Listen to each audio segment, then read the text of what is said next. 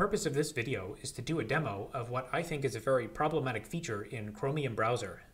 Specifically, I found that when you're browsing the web, if you highlight some text and then accidentally drag it, even a tiny little bit, Chromium can then send that text to any terminal application that's running in the background.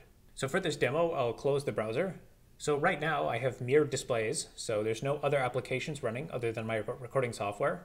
If I first open a terminal, and then maximize that terminal, and then open Chromium browser, and browse to my blog post, and here you can see I have some text. When I click on that, that'll select it. This is just an auto-selecting text box. Now if I slightly drag this, even a single pixel, just like that, without dragging it over any other windows, and you can see pretty clearly that the only window that I have focus on is the browser here. I only dragged this text a couple pixels, so there's no reason to believe that it should have anything to do with the terminal. Now if I go to the terminal, you can see that the text that I just dragged now went directly to the terminal.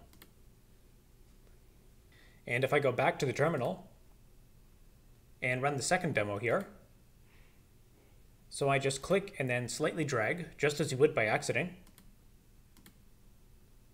and you can see that this opened the calculator. Now I have to say I really dislike this feature. I've never been a fan of drag and drop anyway. I've always thought there's a lot of potential security issues with it, but I really hope that they remove this feature in the future.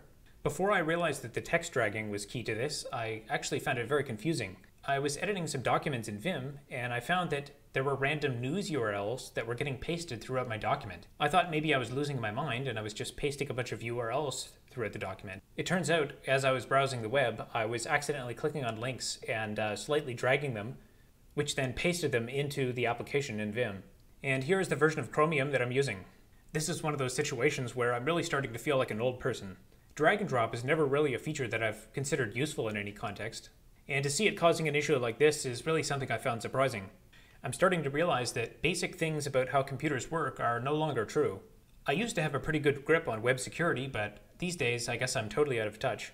If I was teaching someone how to use computers and they looked at a random blog post and said, "Will clicking on this random command on this random blog post cause it to run on my computer?" I'd probably think they're out of touch, but I guess it's me that's out of touch.